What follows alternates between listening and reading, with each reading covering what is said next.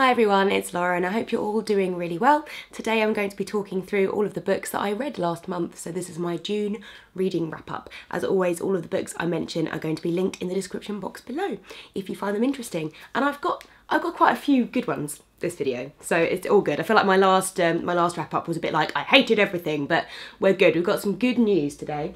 I will start off with some sort of average news, I guess, which is the first book I read, which is a book of short stories, An Account of the Decline of the Great Auk According to One Who Saw It by Jessie Greengrass. I read Jessie Greengrass's first novel, Sight, a couple of months ago, and I really enjoyed it, but I felt like her writing was quite episodic, so I thought, oh well, her short stories are going to be really good then. And I was a little bit disappointed by this collection, to be honest. I did really enjoy the tone that she managed to create throughout this collection. All of the stories are quite haunting. They seem to examine themes of sort of loneliness or loss or grief. Each of the characters are very, very isolated, and each scenario is quite different and interesting, and it's almost like imagined histories or imagined futures. Like there's a man who's a captain who's been deserted on an island. The title story I actually really enjoyed, which is about someone talking about going to an island and killing all of these birds that just can't run away to the point of extinction. But some of the other stories I just felt, I don't know, I just didn't really get anything from them. Sometimes I couldn't quite understand what she was trying to imply, especially there's one story which is set in a kind of future where all these weird disturbances are happening, and I couldn't really quite understand that one. And I think basically I found it boring. But I did really enjoy Sight, which was written after this, so I feel like it's probably just that this collection isn't for me, because I did really like her writing, and I sort of enjoyed her writing, but I just didn't enjoy the stories. Next I read some non-fiction that I very much enjoyed, and that was Lowborn by Kerry Hudson. Kerry Hudson is an author, but she grew up in extremely poor circumstances. She had a single mother who was alcoholic. They moved around constantly. She was taken into care at various points during her childhood, and they were extremely poor. She says at the beginning of the book that there are 10 markers to determine childhood trauma, and she scores 8 of those.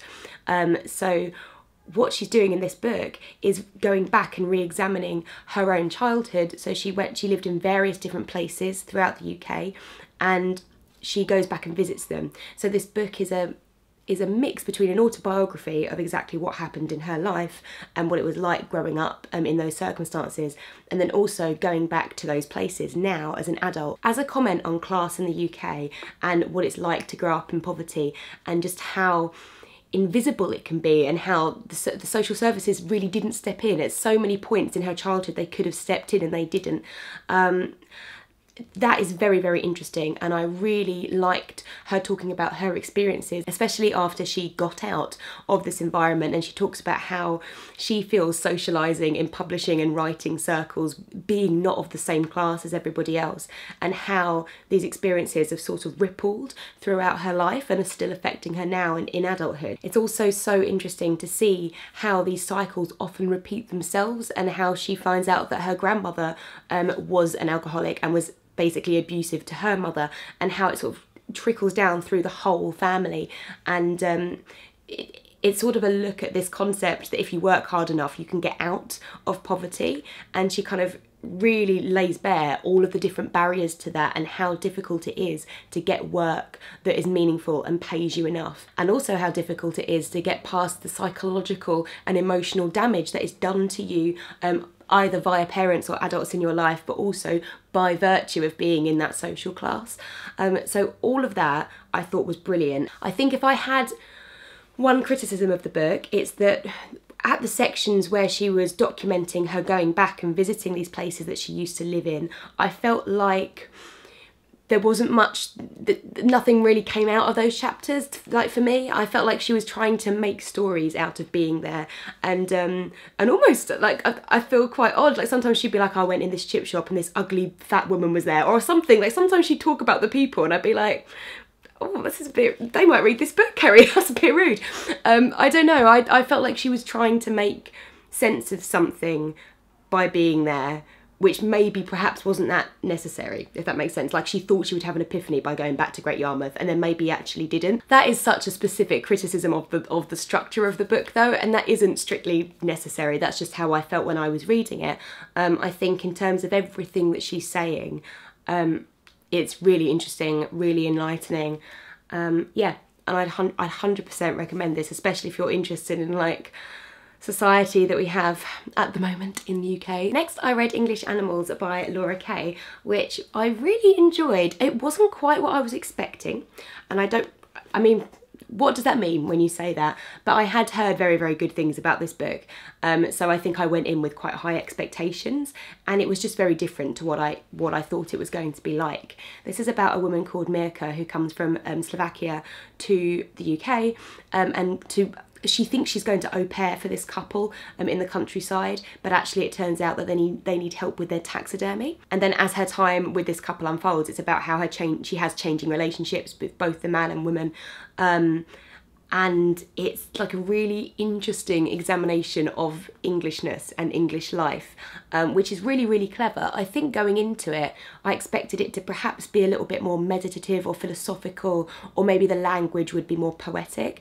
And it is really well written, but it's very character driven, and it's much more. If I say plot driven, that sounds like, oh, and then the house burnt down or something stupid like that. But it's more about their exact story, which I really enjoyed, because I think it makes it so easy to read and you get really into the characters so quickly. And then about halfway through the book, you're like suddenly, oh wow, she's made a really good point there. I love how she talks about the eccentricities of the English and the massive hypocrisies that we have as a culture. She does also take a look at the UK's relationship with Europe and European/immigrants, and also power dynamics, class dynamics. There's quite a lot in here. But it's just a really good story, and it's really interesting. So I would highly recommend this. Next, I read a Persephone book, which I actually really liked, which is a massive turn up for the books. For the Persephone books. I do think it's a bit of a shame to judge any book by its publisher, because, you know, they're all by different authors, but I feel Persephone books in general are a little bit hit and miss, but this one I really, really enjoyed, which is called Tory Heaven, or Thunder on the Right by Marghanita Lasky. And what I liked about this book, it's a parody about a conservative utopia, and basically the concept is that the left always have this concept of their liberal utopia or a communist utopia or whatever it is, and people write books about how society would work, and these characters are like, well, there's never been a conservative utopia, why don't we have that? And that's what this is playing off of, and it does it in quite a funny way actually. And what I really appreciated is that at the beginning of the book there's a note about when it was written, which is it's set just after the end of the Second World War, when Labour won the election.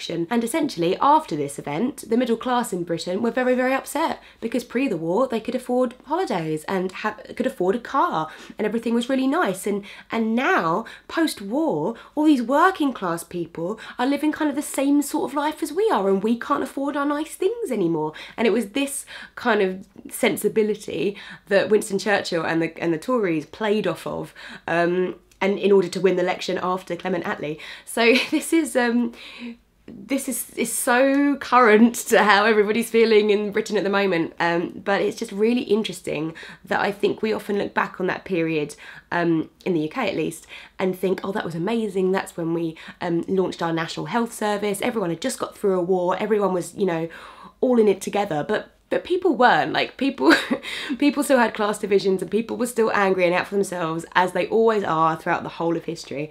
So in this we have these British people who were left in an island in Malaysia during the war, so they've been out of England for a while, and then when they return they discover that actually Labour didn't win the election, as they'd heard on the radio, and there'd been a conservative uprising, and now everybody in the UK has been graded according to their class. There are A, Bs and Cs, Ds and Es, and you aren't allowed to associate with people outside of your class other than servants, and there's all these rules, and we follow this young man James, who is a public school man, and hasn't really enjoyed all of the class levelling that happened during the war, because he just feels, you know, I'm not very clever, but that shouldn't matter. I went to Eton, I should be, you know, a very important person.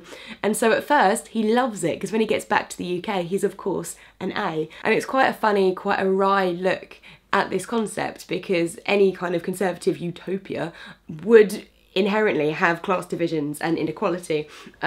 So yeah, I really liked it. It's very short, very quick read. And finally, talking about the right, we now have a book about the left, and it's quite funny actually. I didn't realise how political my monthly reads had been, and that is Why Women Have Better Sex Under Socialism by Kristen Godsey. And this is a collection of essays. I think the title of this is a little bit like clickbaity, is a little bit misleading, and a little bit silly, but all of her essays are actually really, really well researched, and what she's looking at in here is actually what women's lives were like under state socialism in Eastern Europe and like the former USSR area. And each chapter is about a different area in women's life, like education, leadership, work, home, and then she does talk about sex and relationships at the end. And essentially she's sort of trying to have an adult conversation about, it's quite US focused, about the fact that if anybody talks about socialism, people just go, oh, you're a Marxist, you're a communist, like communists were evil, blah, blah, blah. And she said it's made it very difficult to actually have the conversation about, yeah, obviously a totalitarian state is not great, but there were aspects of socialism which are good. And she's saying we shouldn't be throwing the baby out with the bathwater here. We should be looking at what is good about capitalism, what is good about socialism, like, and keep the good things. And this is so well researched as well. She really understands her area that she's talking about. She's interviewed people all across different countries in Eastern Europe, and a particularly interesting group that she looks at across the essays are Germans, because you had East and West Germany, which makes it much easier to sort of compare what lives were like pre the Berlin Wall and post the Berlin Wall, because the East Germans and West Germans then obviously all mixed together. So that was a very interesting area. Her main point across all of the essays is that under these socialist states, women were more economically equal to men, because there was welfare provided by the state, such as the health service and education and childcare, because they wanted the women to be working. Like that was the concept. And it meant that a lot of classically women's unpaid labour, such as childcare, was taken care of, so that they didn't have to be dependent on a man or on a patriarchal society. And she often uses the kind of northern European states, like in Scandinavia, who have more liberal socialist policies, and she's saying, well, they're not totalitarian states, like they're not the USSR, they don't censor the media or anything, and that, you know, they do have capitalism operating as a country, and yet they still have all of these welfare programs, and women are more equal. So I really enjoyed it actually. It's really, really clear and easy to read, and it also didn't feel too light at the same time. That's a really fine balance, I think, to get in non-fiction. So yeah, I didn't have amazing high hopes for this book. I thought it sounded quite funny, and I was interested to see what it was all about. But I think the title belies what is actually a very thoughtful collection of essays and a lot of interesting arguments being made. So that was my June. I would love to hear from you if you have read any of these books as well, and we can have a chat in the comments, or if you would like to read any of these after hearing me talk about them. And I will see you in my next video. Bye!